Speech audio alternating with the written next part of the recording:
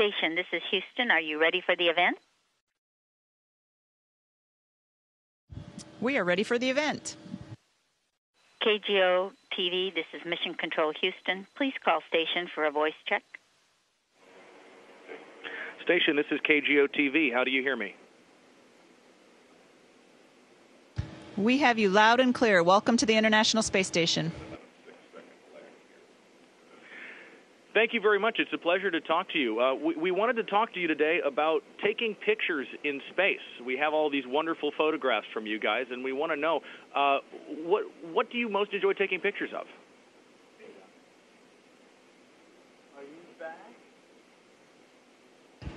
I think all of us can agree that taking pictures of the Earth is the most enjoyable. Every time we look down, it's different. The lighting is different. The clouds are different.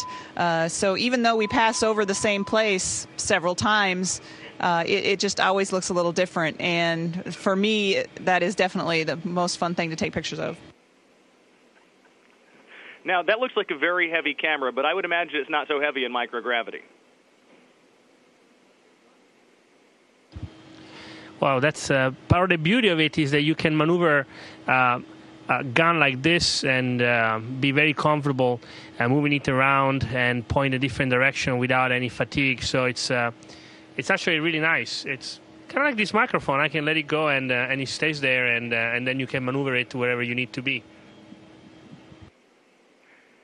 How much time do you guys have to take pictures up there, and what sort of gear are you using? Is this a camera that I could go buy at a camera store?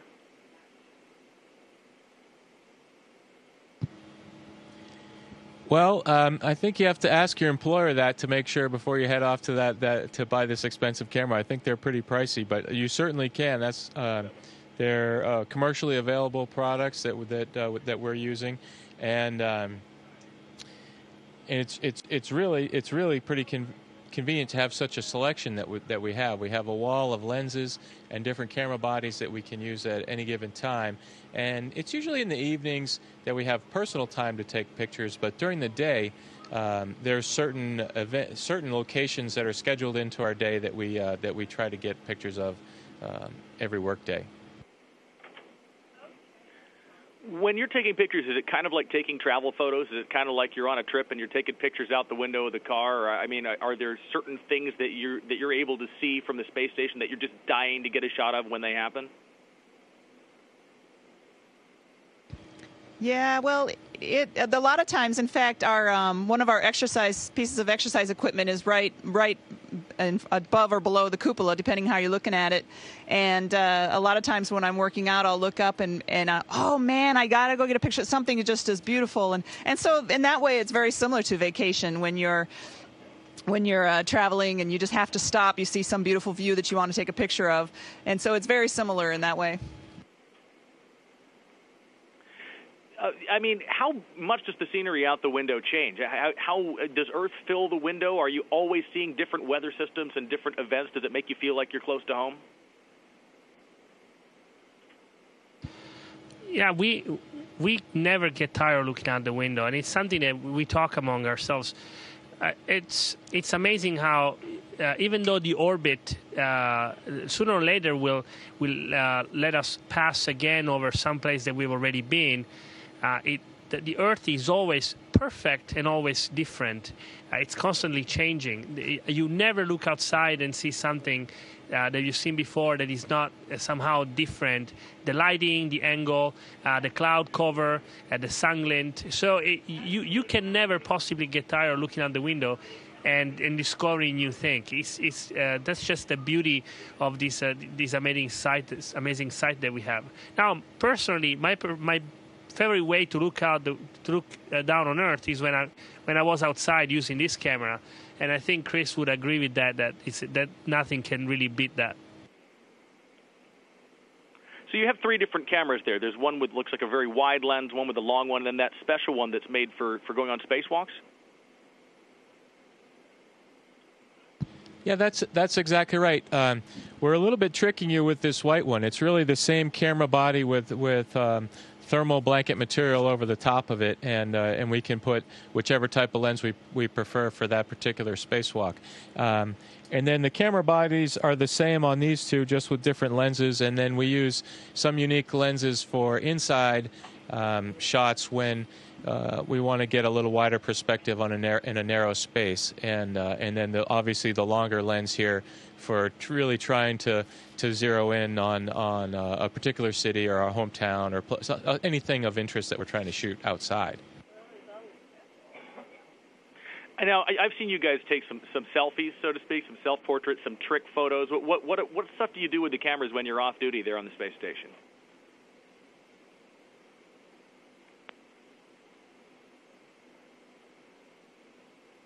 Well, I think every crew of every expedition tries to come up with something that can somehow identify them. And I think that something that's very peculiar about our crew is that it's one of the youngest crew overall that has been on the station. I'm 36 years old, and my crew members are only slightly older than I am. So we like to send down pictures to the ground, to the people that work with us every day, to let them know that we think of them and that we're having fun. And even when things get hard and it's a long day, we still like to take funny pictures where we're all smiling, or we're in some funny position or something funny happen, and we like to take a shot at that and let people know that we're having fun and that this is a great place to work and that we're grateful for what they do with us. Is it fun? Is it especially fun to be in microgravity? Are there things you can do there to take cool pictures that you couldn't do otherwise? Actually, yeah, one of the coolest things. Well, yeah, you can be Superman. But also playing with other objects playing with refraction of light and water. I'm sure you've seen those pictures where you get a bubble of water in front of you, and of course in the water, because of refraction, your face is upside down, and you just can't do that anywhere else. This is the only place that's possible. So things like that really make it fun. Now, I wanted to talk real briefly about that spacewalk, and I know, Luca, you had some tense moments there. Can you guys talk a little bit about what happened there?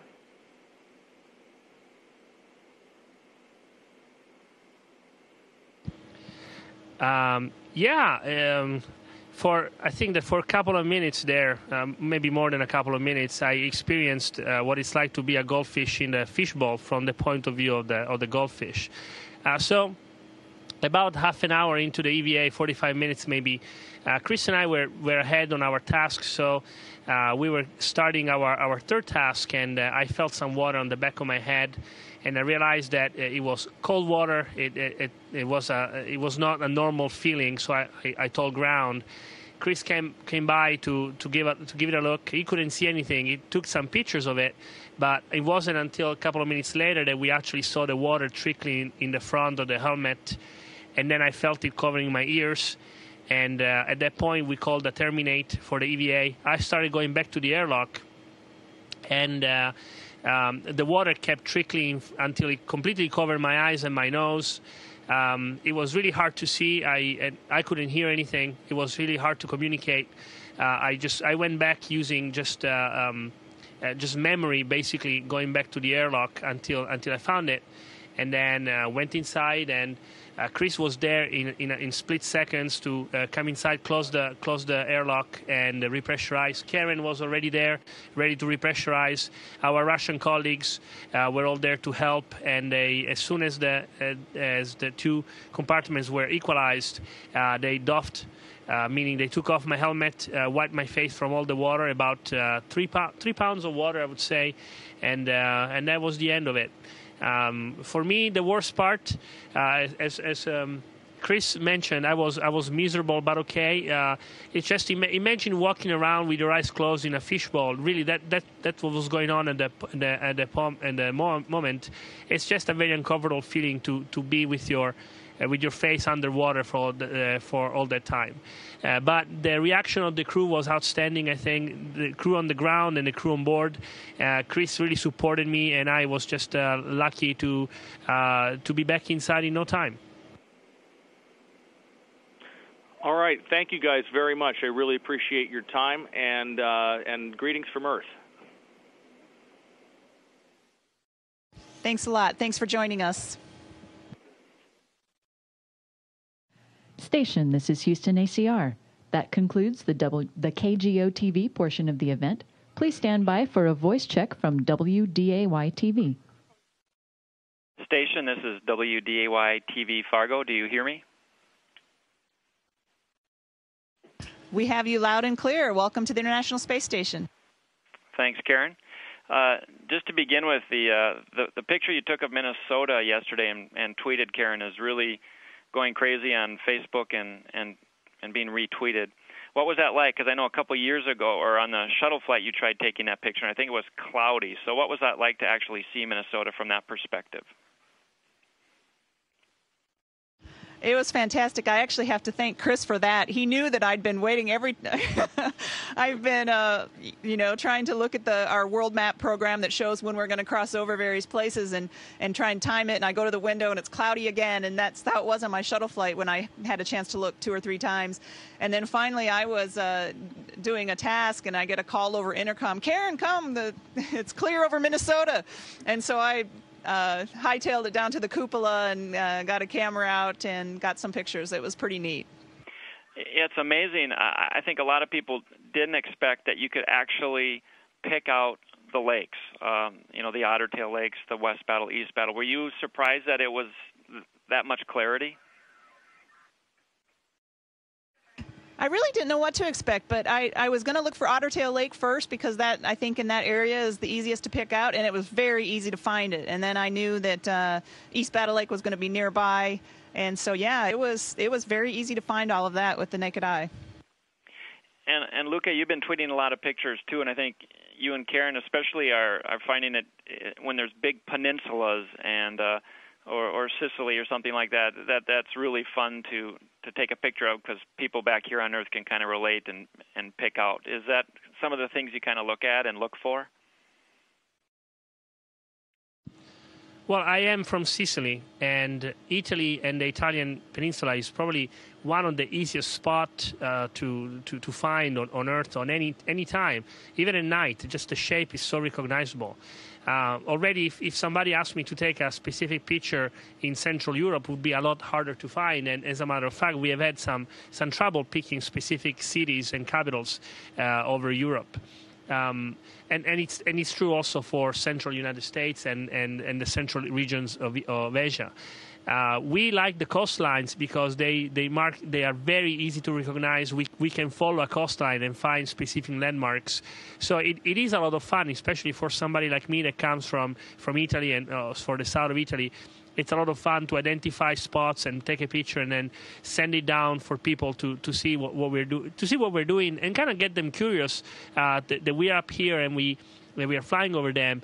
They need to realize that we do that on our spare time. So we get a lot of requests. Please take a picture of this town, this place. It's really hard to do that because we cannot guarantee that we will be over a specific place at a specific time to make a picture. Sure. And Karen, I'm sure you're able to share pictures with family back home, and I know you communicate with your husband and son. Are they communicating with your son's artwork back up in space? Are you trading? Yeah, it's kind of nice. I get pictures of him and some of the art he's done, and then I send down pictures and videos to him and my husband. We have had great communication. Luca, and I was listening to the interview prior to mine, and I was just going to ask, in the last 12, 18 hours, have they been able to pin down any more on where that water came from, or is that still out there? We've been doing some troubleshooting, Chris and I, on my suit and trying to find what the source could be. At this specific moment, we know where it did not come from. We know it didn't come from the water bag that we used to drink, and we know it didn't come from my LCVG, the liquid cooling garment that we wear under the suit.